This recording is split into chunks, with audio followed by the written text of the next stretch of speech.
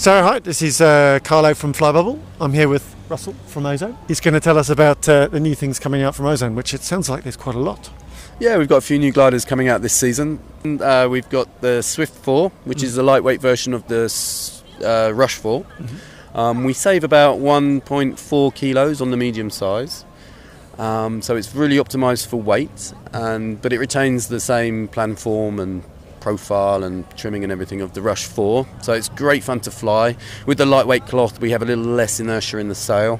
So it's really sweet to fly. Very happy with that glider. And this should be available to order very soon, in the next few weeks. Great. Also on the cards, we have a new Mojo 5 to replace the Mojo 4. It's got a shark nose profile, and so it's very comfortable and easy to fly. And we've made quite a few prototypes now, and we're well into that project. So hopefully that will be available probably for next season, over the winter time or early springtime next year.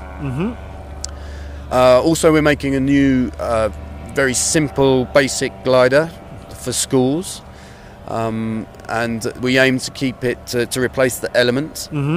And it will be a very simple, safe, forgiving, easy wing to use as a workhorse in the school, or potentially for someone who wants to get into the sport very cheaply, because we intend to try and keep the production costs and price down to a minimum that we can.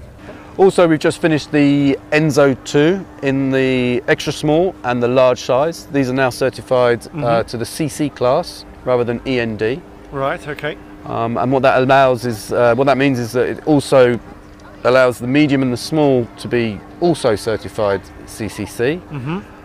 So that will allow the wings to be flown, the ENZO 2 to be flown in the World Championships up and coming. In all sizes, yeah. In all sizes, and for the next following season as well. In the front, you had a very interesting harness there, the F LIte, which looks absolutely mental. Can you tell us a little bit about the strength of that? I mean, it just looks like the string there. Is it enough to hold somebody up? The F LIte is developed by Fred, our new designer, and it's an ingenious way of using Dyneema thread to form a web, and that forms the structure of the harness. The actual material that you see, the blue material, is just there to support the Dyneema thread. And it has been load tested to 15G with 100 kilos, and it weighs 99 grams in its current form. We're going to spend the next few months developing the harness, testing it, doing lots of hike and fly with it, because that's what it's aimed for. It's not a cross-country harness, it's a specialist lightweight hike and fly harness. And so we're going to spend the next few months tweaking it, getting it as comfortable as we can without adding weight. We're really trying to be strict on the 100 gram limit, which was our initial plan, was to keep it around 100 grams. But it's a specialist harness designed purely for serious hike and fly. Do you see any of that technology coming into other harnesses in the future? Maybe light heavy it's absolutely, or something like it's that? absolutely possible, yeah. It's all kind of totally transferable to other harnesses. It's the early days of this sort of technology. It's the first time it's ever been done. And we will see how we can implement it in harnesses, gliders, bags, whatever. Are there any other new harnesses coming out from Ozone? Yes, we have the Exoseat. It's available in the small and the medium size, and soon it will be available in the large size. And eventually for next season we'll work on a smaller structure of the harness, because at the moment the difference in sizes is purely in the pod length. The actual structure itself remains the same. Okay. But for next season we will have a smaller structure for small pilots. Right, okay.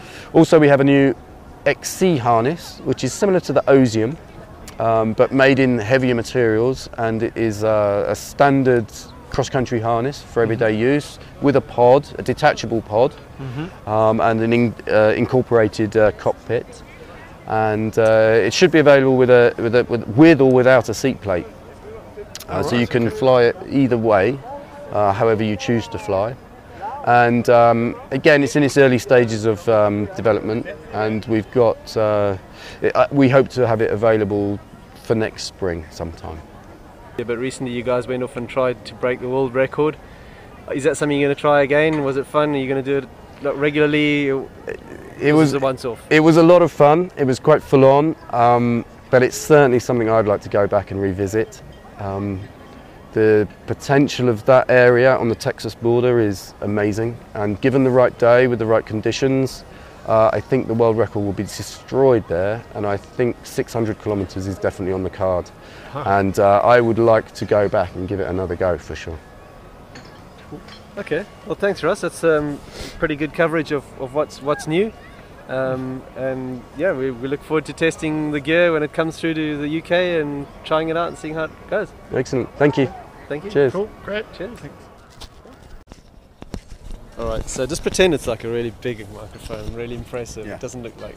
He's going to... Sorry, the fingers was cracking me up.